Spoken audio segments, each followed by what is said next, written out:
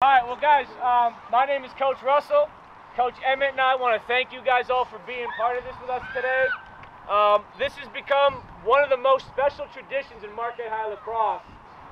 For more than 15 years, Marquette High and our lacrosse athletes have said the same phrase during our player initiation when we welcome freshmen and new members to our team. And whenever we welcome new members, we say, once a hilltopper, always a hilltopper. And that's never more true than on this night every year in our season. Our mental health awareness night is critically important, as I think we've all seen the last number of years this discussion be much more open and accepted in all areas of life, which is a very positive thing. This started for us at Marquette High Lacrosse in honor and remembrance of two of our former hilltoppers who sadly we lost to suicide over the last decade, Garrett Kelly and Collin O'Hare. Now, I'm sure it'd be hard to find anybody in this group right now who in some way hasn't had their life affected by suicide or mental health issues. Sound about right? Someone we know, or maybe even us, we're struggling or have struggled, okay? We started this game in honor of Garrett and now Collin as a very important piece for us to make sure we become aware as players, coaches, and families of the things we can do to keep ourselves healthy and safe and those we love healthy and safe. We've all come to this field for the same purpose tonight. We want to work hard as a team, we want to believe in ourselves, we want to support our brothers in the middle of a lacrosse game. These are the same exact things we need to do in terms of improving the state of mental health and helping to prevent suicide in the world around us. We need to be there to support our loved ones who are struggling, and we need to have the courage to ask for help when we need it. I think everybody here in this circle, we've all had dark days and hard times, right?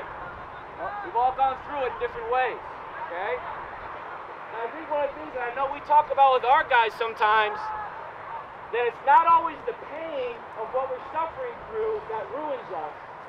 It's the things we do to avoid the pain that ruins us, that really causes us trouble and pain. This is why this show of support right here is so important. Look around this circle right here. This is a small number of people, and this already shows you, gentlemen, how much support you have and how much support you can give. You guys are so resilient and strong, and you're certainly not alone. And you are loved by so many people so immensely. The key things we want to always honor in this tradition is being there for someone when they need your light in their darkness, and you having the courage to seek to bring somebody else's light into your darkness when you need it. It's amazing how much you open a door or window a little bit in a dark room and a lot of light can flood in. When we can have the courage to seek that light or to give that light, this whole conversation around mental health and suicide is going to get better. That's why we talk about this in this game. That's why we talk about and honor Garrett and Collin tonight especially. So again, thank you so much. Let's grab a shoulder, let's say a Hail Mary, let's play a great lacrosse game. Hail Mary, grace, Lord is with thee.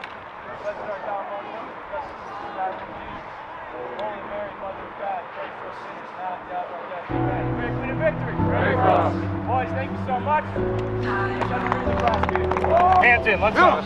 Hey, short and sweet, we do not lose on Garrett Kelly night. I make that very clear. First, hey, ground balls, play hard, do what you need to do. That's it loud. Hilltop! Oh, yeah! Let's go, boys! Let's go, boys! Let's go, boys! Let's go, Cat!